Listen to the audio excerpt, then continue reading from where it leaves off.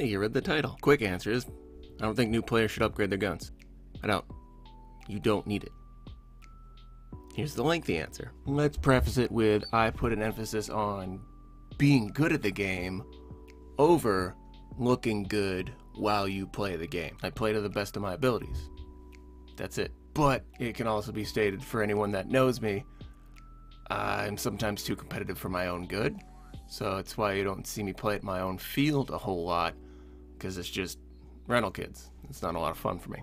Every weekend, I see kids showing up with a new gun or some standard gun.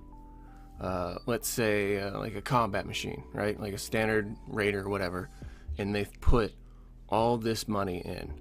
Or they buy a DSG, or they buy an HPA, but they spend, let's say, up to $400 total on a gun plus upgrades. Or I will see kids spend that amount of money throughout like a length of time. So obviously like the Roseville Rockland area, I'm not seeing kids like, hi, it's my second time I've got a full HPA setup. Usually it's kids that'll show up and they have spent every dollar they had either on their uniform or on upgrading their gun. Usually I see it more with the kids that are upgrading their gun, more so than the kids that are like spending money on a uniform. Usually they don't really care about anything. Just like, oh, I just want to look cool, like a Call of Duty guy. Groovy, bro. That's cool. The problem runs in to when you start complaining about sucking. It's pretty common for a kid to come up and go, hey, I think that kid's cheating. I shot him a bunch of times.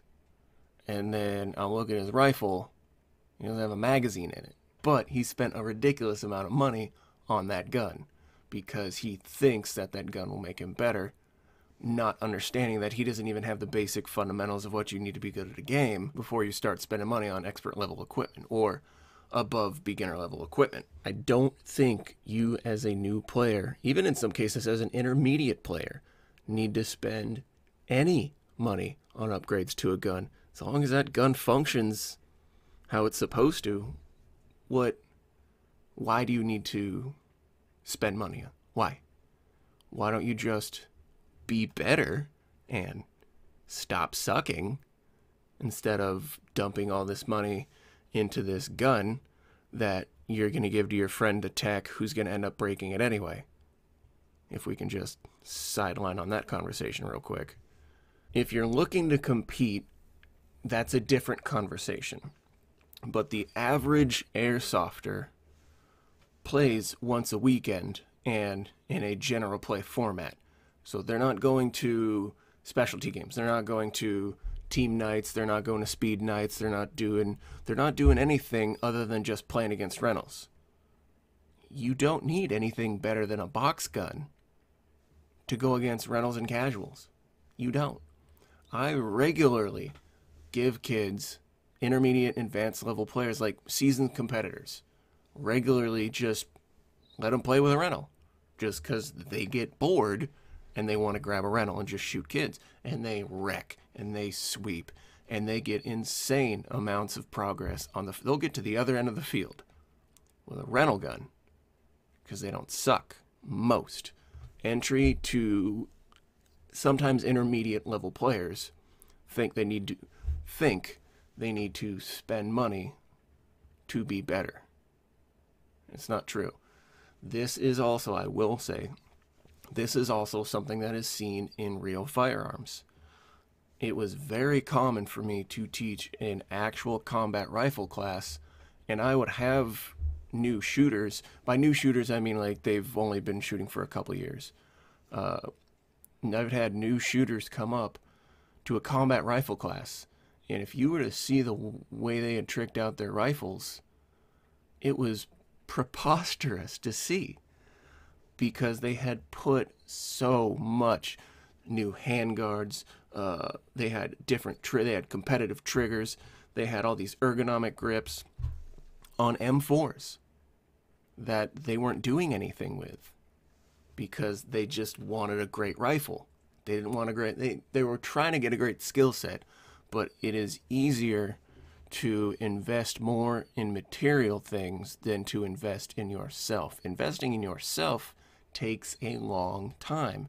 It is much faster just to buy things and put them in. It should be like, oh, because my rifle is good, it is my rifle, therefore I am good.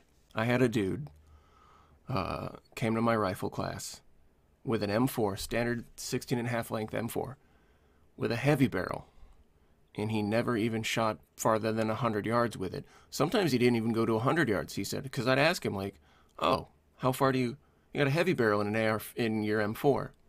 How far do you go? Sometimes about 100. Usually I just play around at 25. And why do you have a heavy barrel? Now, first of all, if you don't understand what a heavy barrel is in a real rifle, Google it. You're not a real shooter. It's okay. This is only gonna, that analogy, that story is only gonna frustrate real rifle shooters. You don't need a heavy barrel in an M4 16.5-inch rifle platform if you don't even go beyond 100. I was doing dollar-sized shot groups at 400 yards with the M4 out of my unit's armory with iron sights regularly. There's no reason to put enhancement parts in a gun if your skill doesn't catch up with your equipment. You don't really see kids turn 16, get their driver's license, and all of a sudden they're in the Indy 500. You see kids get fast sport cars, then what happens? They crash them because they don't know how to drive. Why do you think they called the Porsche Widowmaker? Why do you think they nicknamed it that? Stop spending money on things, invest more money in yourself. That's going to pay you dividends later in life anyway, to start understanding that principle. Dorks. Caber, who the f*** are you, nerd?